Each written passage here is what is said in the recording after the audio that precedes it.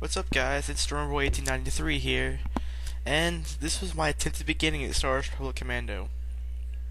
After I launched it, this is what popped up, and I kid you not, this weird box, checkered box with a red thing, popped up, and I was like, dude, that's kind of creepy. Like, it was right after launch. I didn't hit start campaign, play multiplayer, whatever. This is what ended up popping up, and I was like, that's just too weird, guys.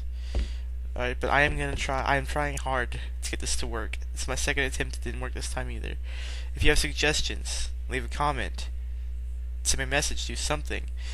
Thanks, guys. It's appreciated.